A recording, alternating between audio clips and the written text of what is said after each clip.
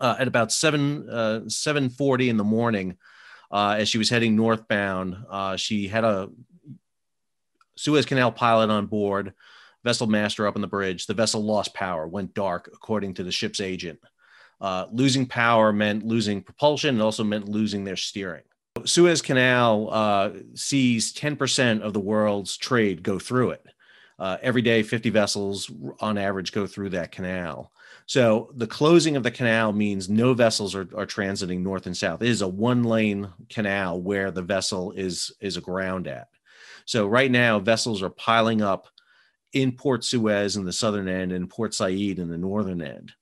And every day the canal is closed, number one, it means that Egypt isn't getting toll money for this. It's about $700,000 for every vessel to go through. But more importantly, container ships, tankers are not delivering food, fuel, manufactured goods to Europe, and goods are not being exported from Europe to the Far East.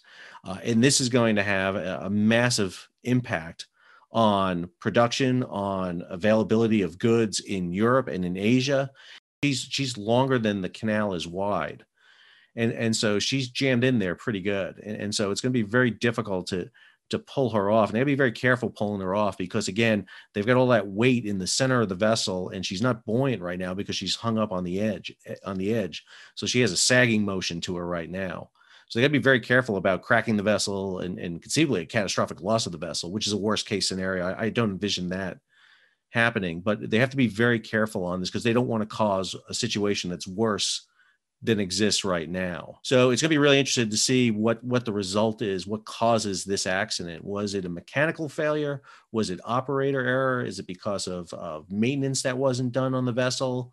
Or was it, crew fatigue?